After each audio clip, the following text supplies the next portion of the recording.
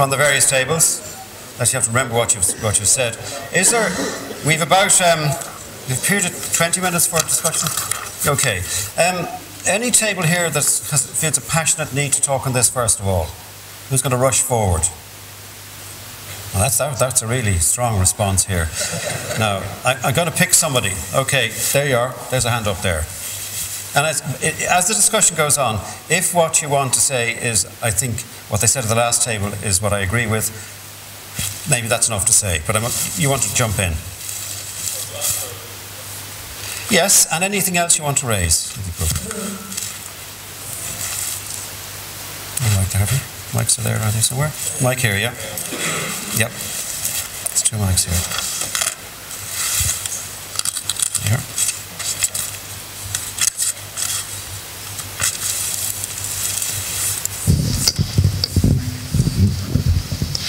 Thank you. So I think we all followed here this presentation with great interest from the table, and we all come from different backgrounds. So we all really see the benefits, I think, from a common library emerging. So really coming back to the answers, take into account Ireland's adoption, can a group appreciate the benefits? The question is, the benefits of that library, we can say like, well, obviously yes, but we really were thinking more in a sense as a template that people in manufacturing environment can use to initiate the creation of objects, that they're then flexible to be changed in any practice. And that would be very, very helpful to set conventions in relation to object IDs, object names, layering standards, and object categories. Because we believe that on this table, that no library will be fully inclusive, and it will be very, very strict in its use that could potentially limit the creativity at the design stage on any project. So, because like initially, like when you design a building, you wouldn't really design with a typical product. You would design with, objects type. But we believe as well that this library could be useful at specification stage, of course, to work with manufacturing data. But also, one thing that was highlighted here is that the key that is very, very important in all this discourse of IFC objects and libraries is the fact that all the objects should be interoperable between systems. That you could import one object from ArchiCAD, put it to Revit or Vectorworks, and it would be still parametric.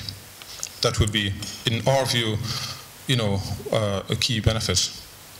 So who would be the best to initiate a BIM library?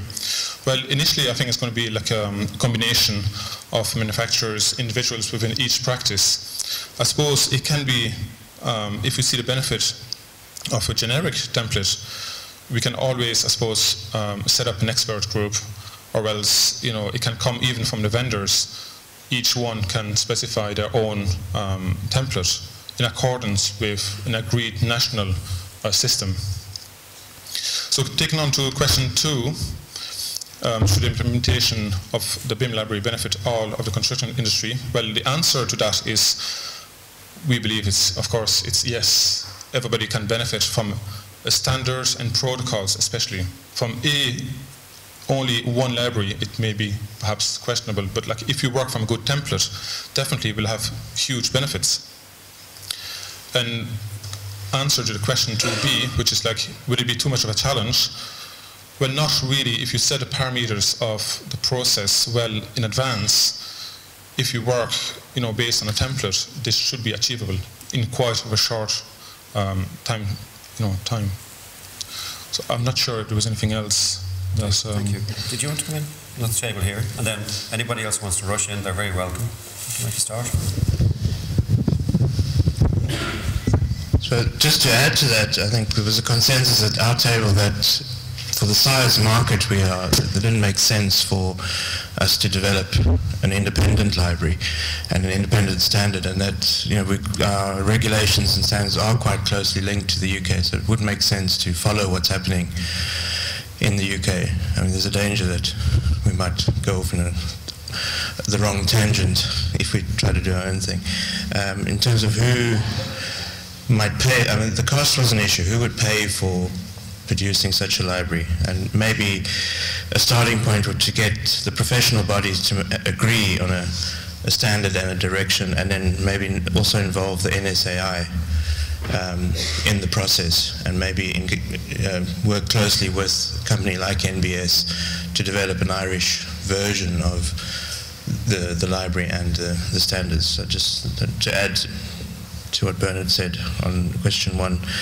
And I suppose that follows through to question 2. One of the things we said was maybe we should just focus on particular segments of the market initially.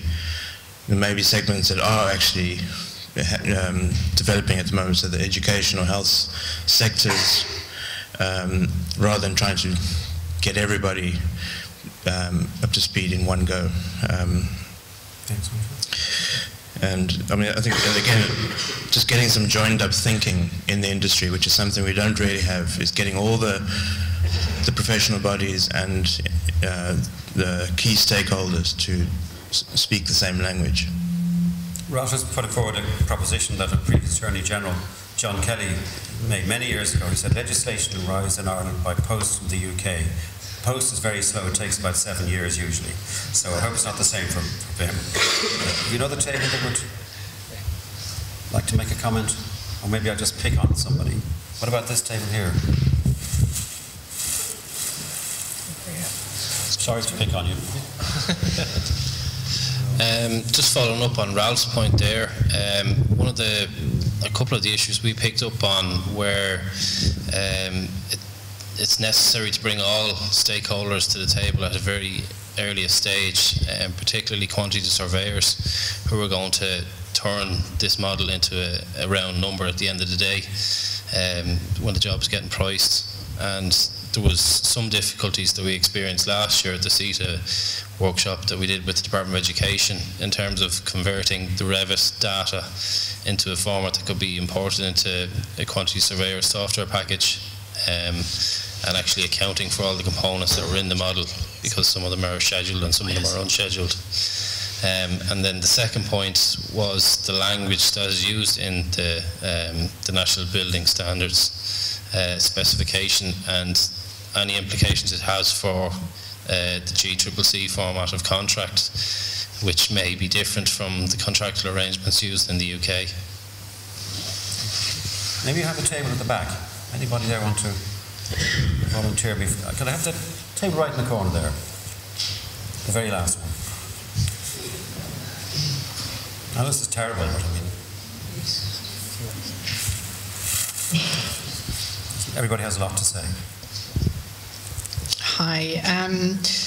We just had a couple of smaller points. One was regarding the standards, and it was mentioned that possibly it shouldn't just be a local naming standard. It should be possibly a worldwide standard with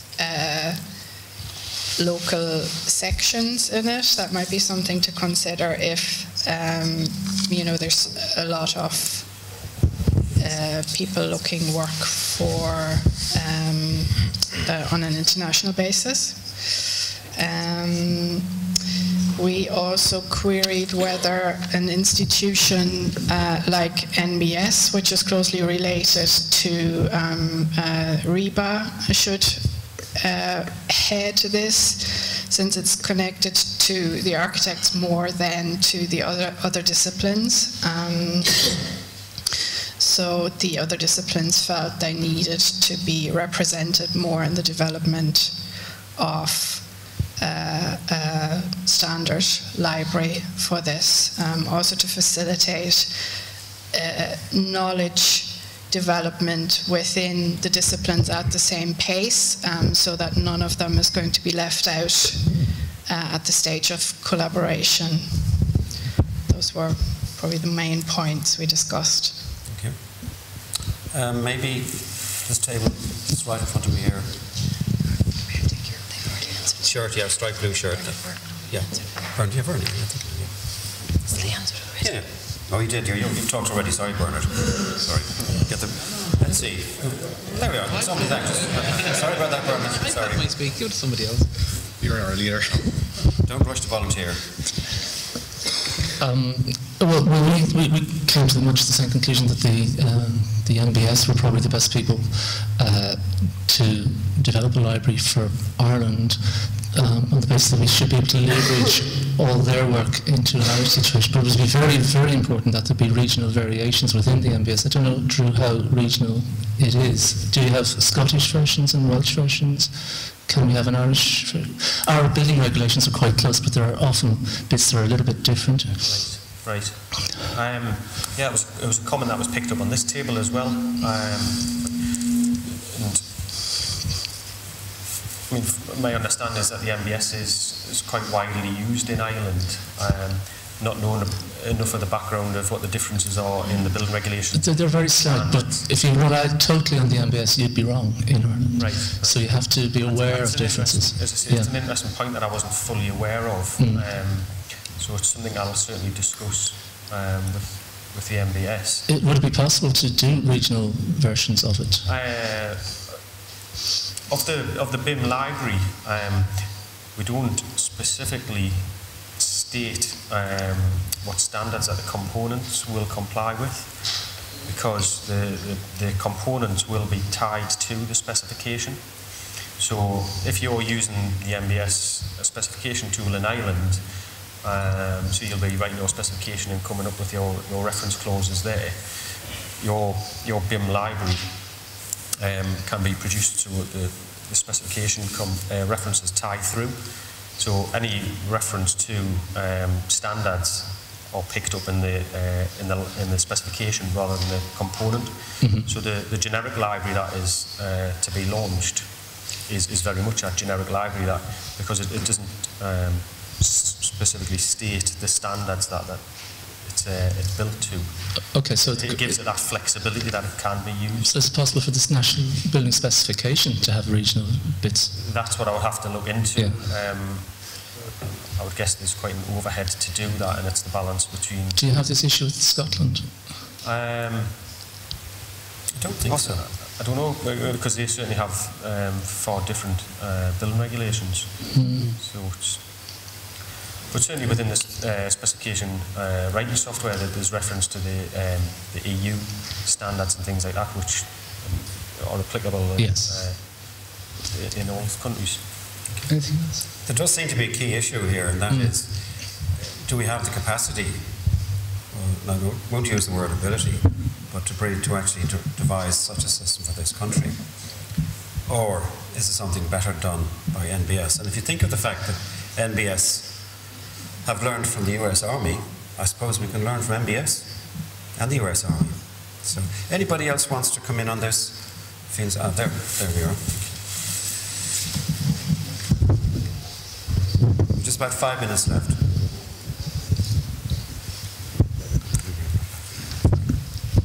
Just as a user of the NBS software, as a specifier, I think one of the great benefits of it is that it is one system, and in the guidance bar on it, you do get the different references and guidance to the different regions, be it Scotland, Wales, Northern Ireland, and Ireland, and that information is there to be able to compare how it relates, how that specification clause relates, or what you should be inputting it for the region you're actually in. And I think that's actually a very good way of working within the NBS, rather than actually trying to segregate it out into different regions. If you look at standards at the moment, you have to look up Irish standards, you have to look up British standards, you have to read many different standards. I actually prefer the way the NBS have it set up, where it is one platform and you got guidance on a clause by clause basis, and you can compare and see what might be specific to your location. And I would think that the models would be, taking a similar approach to those would be more beneficial as well when we're working in the Irish market, but we'd also hope to work in other markets, UK markets, to be able to work in kind of one platform, but to have the flexibility to amend it or edit it to your own local needs, I think is much more beneficial than going into the Irish version of the models and then you get a job in the UK and then you have to go into the UK version of the models and learn what's different about those.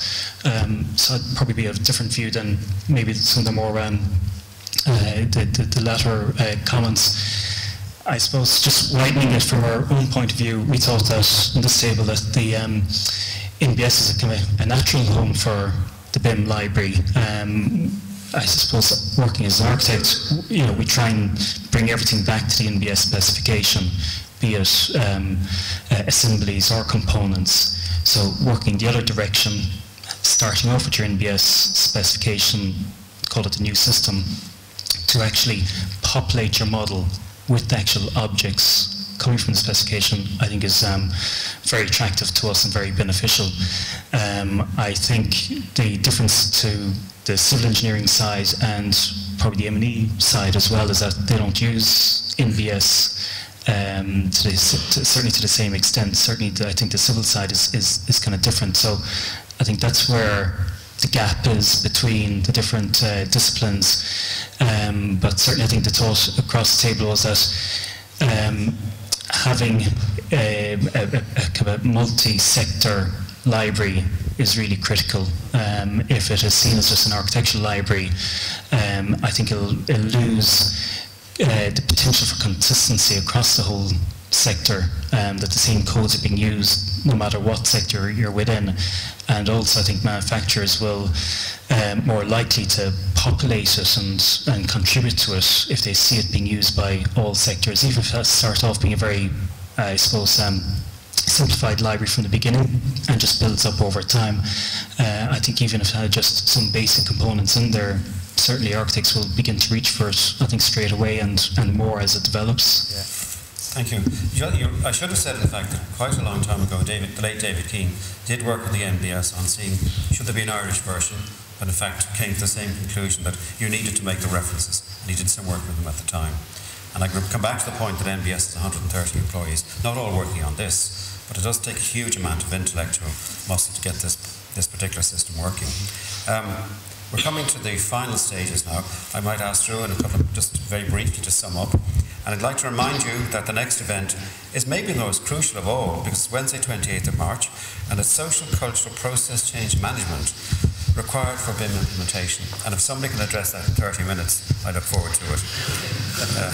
But there is, as you know, you're having your handouts there. Take with you the remaining various events, all of which feed into this process. There's no one answer. I think there's no one presentation that's going to solve the problem.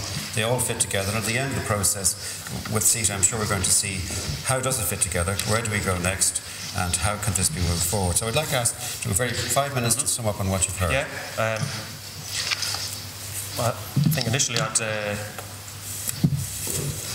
would like to thank Alan for asking us to come over to do this presentation. I think it's a very exciting time in construction, even though that the actual sort of the workload isn't where we would like it to be. But I think it's exciting times ahead, and I think this is really going to change the drive and the way that construction happens in the UK and in Ireland. And I think it's really interesting to be involved in this process. Certainly, there's been some great points raised today, and it's really promising to hear that you're all really active and willing to get involved with the BIM process. I think, thank you. That's true.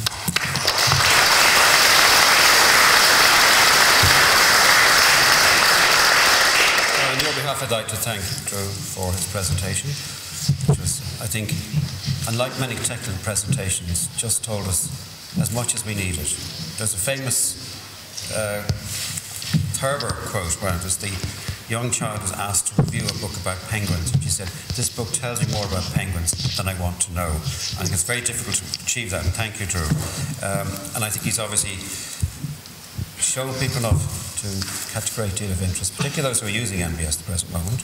I'd like to thank you for coming, and I hope you will all take this with you again and commit, and get your colleagues to commit to the remaining events. Because unlike most breakfast seminars, you actually do get a bit of a breakfast beforehand. It's always a problem with breakfast seminars. There's a seminar, but there's no breakfast. So that's, and I'd like to thank CITA for actually making this happen. Thank you.